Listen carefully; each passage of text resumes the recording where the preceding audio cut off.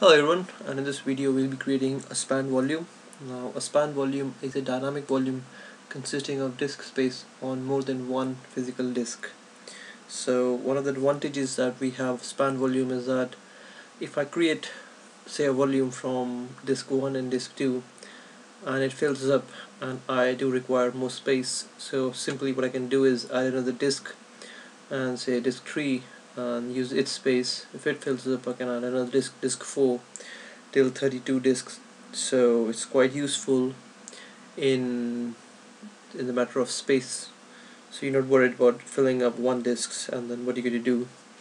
And whereas a disadvantage of a span volume is that say you create a disk combining disk 1 and disk 2, and if disk 2 was to fail, the whole of the volume fails. So well, that's what span volume is. So let's create a span volume. So for this exercise I have attached two disks to my system. Both of them are 1 GB each, and given a partition table to them. So if you see, it says disk 1 is a basic disk and disk 2 is a basic disk. To create a span volume I will have to convert both of them into dynamic disks. So to convert them dynamic disk I can just do a right click and it says you convert to dynamic disk. Now it's asking me what else disk do I want to convert to dynamic disk, so I'll clicking disk 1 and disk 2. That's disk 1 and disk 2, and I'll do OK. And you can see they've been converted to dynamic disk, both of them. So now if I do a right click and this is create a new span volume, and I'll do next from here. Now so okay, how much disk space, how much volume space do I want? So if you see, it says total volume is 1021 MB, and the amount I want I can select from here. I'll do 100. Now if you notice, the next button option is not highlighted. As I said, I require minimum 2 disks to create a span volume, so I'll use the disk 2 that's available and do add here. Go on disk 2 and I can take 100 MB from here. I'll do next. Now here it's asking me assign a letter, and I can give it any letter that I wish. I'll just give it A. And now here it's asking me that which file system do I want it formatted with, and I'll use NTFS and do next and next. You can see a span volume has been created, and you can see that by the color you can see it says span volume. Now let's go to my computer to check is my volume available with this system, and you can see I've got a new volume A that's 199 MB. It's taken 100 MB from here, 100 MB from here.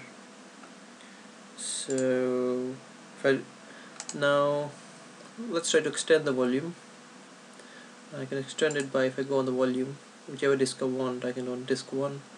I'll do right click and extend the volume to next, and I can give it say 50.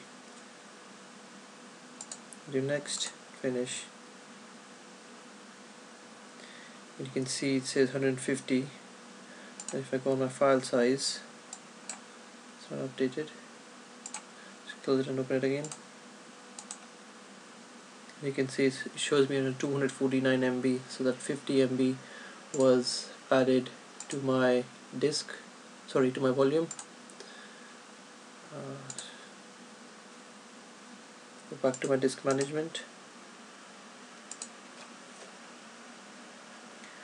Now if I want, I can shrink the volume also, and to shrink I'll just go on the disk I want. I can do shrink volume. I can shrink it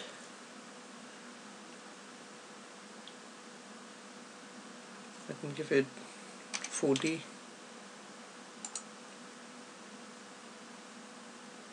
And you can see I'm left with 110 MB. From 150 to 110, 40 MB. I shrank the volume.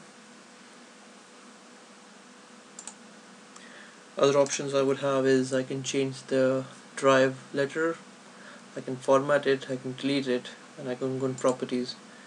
Now the properties gives me all the advanced options that I want to see. You can see it's telling me the use space and it's telling me the free space available on my drive A.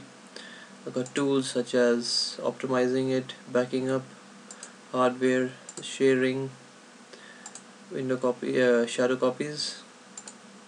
So well guys, that was creating a span volume. Thanks for watching.